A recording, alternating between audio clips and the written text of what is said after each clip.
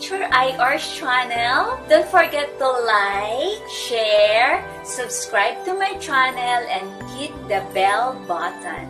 Thank you! God bless! Mwah! Good day, this is Teacher I, and in today's video, I am going to share with you about rounding off and comparing of decimals. Let's go! Let's have this comparing decimals.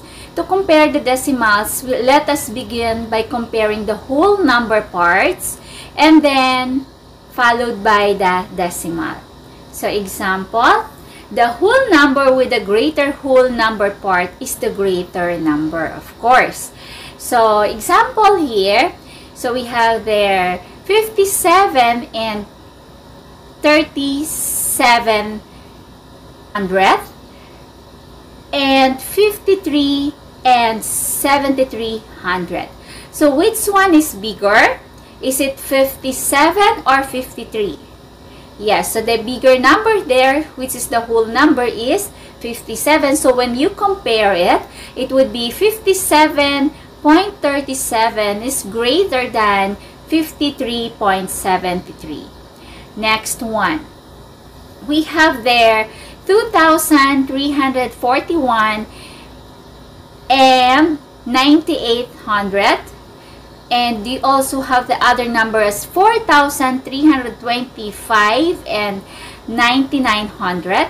Which one is bigger between the 2,341 and the 4,325? Yes, the bigger one is the 4,000. So when you are supposed to put the symbols, it would be 2,341.98 is less than 4,325.99. Okay. And we compare the decimals. If the whole number parts are the same, compare the decimals starting from the 10th place values going to the right. Okay, so 10th, so if you have to start from 10th first, then after that would be the hundredth, the thousand, the 10,000, so on and so forth. Okay, so the decimal whose number has greater value in the corresponding place is the greater decimal. How to do it? So example we have here. Now, so we have there the same 57, the whole number is the same 57 and 57, but the decimal is, the other one is 0.37, the other one is 0.73. Which one is bigger? Is it the 37, the 0.37 or the 0.73? Yes, so the bigger one there is the 73. So when you compare it, 57.37 is less than 57.73. Next one, we have the 325.98 and we also have 325.99. So how do we do it? So we have to compare the whole numbers. The whole number is the same. Both are 325. So let's compare the 10th. So the 10th is both 9. Okay, so they are the same. So let's compare now the 100th. So the 100th of the other one is 8 and the 100th of the other one is 9. So which is bigger?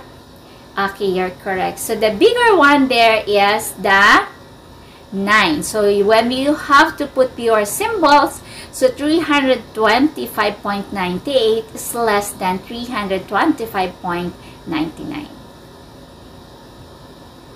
So let's have this drill. So write greater than, less than, or equal on the blank. Okay, so you may get a piece of paper and then answer it. Okay, so if you're done, let's compare them. So for number 1, so we have there, so when we compare, so the 10th is the same, but 100, the other one is 6 and the other one is 0. So the bigger one is the 0.06. So we have to write there the, so 0.06 is greater than 0.006. Next, number 2. Okay, so which is bigger? We're going to compare the whole number. So the whole number there is the 60 and the 80. So for the bigger number is 80. So you're going to put your symbol as 60.25 is less than 80.25.